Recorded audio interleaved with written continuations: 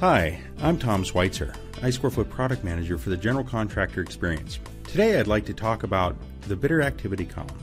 Found on the Bid Management tab of a project, this feature provides a quick snapshot of each invited bidder's activity for the project.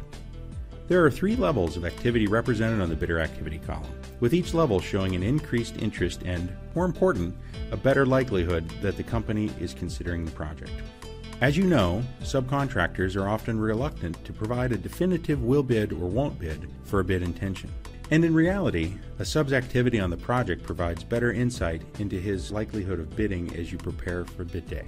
The Bidder Activity column makes it that much easier for you to see where you've likely got coverage and where you might need to make some calls. And when making calls, you now know what the sub has or hasn't done on the project within the application. This feature, like all features we make at iSqFt, is designed to help you work more efficiently, making your life easier. If you've got any thoughts you'd like to share about this feature or anything else, feel free to post in the iSqFt community found here at the top of every page.